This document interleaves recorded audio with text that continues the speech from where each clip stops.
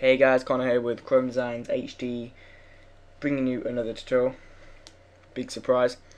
Today I'll be showing you how to do the handwriting effect in After Effects Pro. The final outcome will look something like this.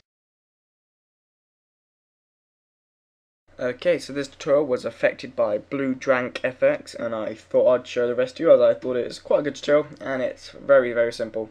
Maybe a bit fiddly, but simple. So you're going to go to Composition, New Composition. I'm going to make mine 1280 by 720 as it fits the YouTube player, and I'm going to make it about 5 seconds. Click OK, and then you want to go to New and go to New Solid. Now first of all I'm just going to click Make Comp Size, that will just fill the whole screen. Now I'm going to make a backdrop for it, so I'm going to go to Effect, Generate, and I'm going to go to Ramp. I'm then going to change the ramp shape to Radial Lamp. Then I'm going to get the little circle and I'm going to drag it in the middle so it exceeds out from the center. I'm going to make the end background a dark greyish and the middle a little bit of a lighter grey. Just gives a nice backdrop effect. Then I want to go and insert some text. Go to the text tool, type in the middle, and I'm going to type in designs, and I just want to go and center it up, so you can click title action save and you can just basically center it up so it hits the center of the field. Then you can turn it off by unticking it. And now the font I'm using for this is Tags Extreme. This is quite a nice graffiti font. I believe you can download it from DaFont, so just type it in and download it. You don't have to use that font, of course, you can use whatever one you want. Just thought I'd let you know what one I'm using. So now what you want to do is you want to make it so it looks like it's being handwritten. So hovering over the layer called Designs, I'm going to go to the pen tool, click and hold and go to pen tool. Then I'm just going to zoom in, and now you want to basically just draw over the text as you would when you're actually writing. Try and get it in the middle if you can, because it's always better. And try and reach the whole of the letter as well. It doesn't matter if you go out of the text because it's only applying to that layer, so it really doesn't matter.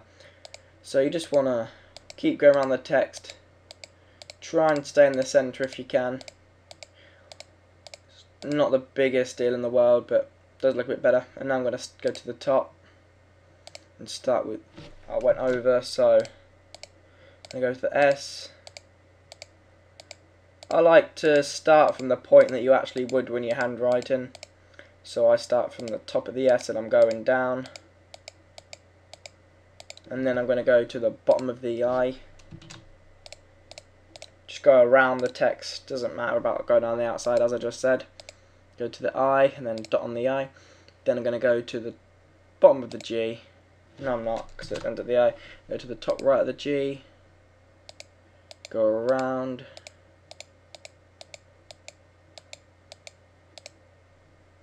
Go up and then go back down, just fill the whole text, then go there and go to the top and back down and back up, then go round. I'm going to go to the little S, just keep following the little lines.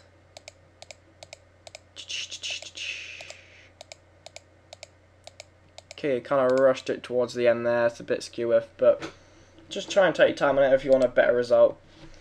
And so basically to get rid of that select, just go to the select little pointer tool. Then on that you want to go to Effect, Generate, and you want to generate a stroke. Now you want to increase the brush size until it pretty much fills the majority of the red. Okay, so I've got it at 11.4. As you can see, there is some red gaps around here. That is not to bother as long as it's minuscule, not a lot of them. But anyway, that's alright for now. And then when you've got the stroke, you want to change the paint style to Reveal Original Image. And as you'll see, it should bring up that. Then if you just click off it, you scrub through, you'll notice nothing happens. And if you change the end to 0, you'll see as you go along the timeline. No, not if you come along the timeline.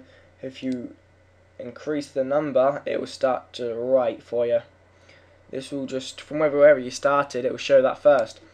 So you can now keyframe it. So basically hit the little stopwatch before end.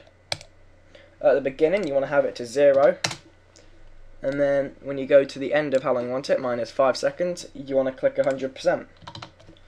So I'm going to turn off the mask by clicking this button here, and as you'll see, that gives a nice handwriting effect. There you go, that's about it. It's really simple, to be quite fair, just a mask around it, but I think it can be quite cool effect when used quite well. I don't know what I'm on about. Anyway, so that's it for today's tutorial. You can also maybe, I don't know, add some colour, bit more depth, a bit more of a stronger red. If you go to, you can go to 4-color gradient, positioning colours, and just make it different shades of red. Top red,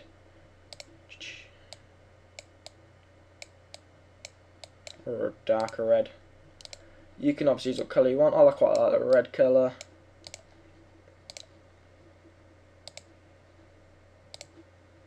And there we go. That's about it. It creates a bit. You can drag these about, so it's all different. Everything. Anyway, that's it for today's tutorial. Comment, rate, subscribe, and I'll see you guys later. Bye.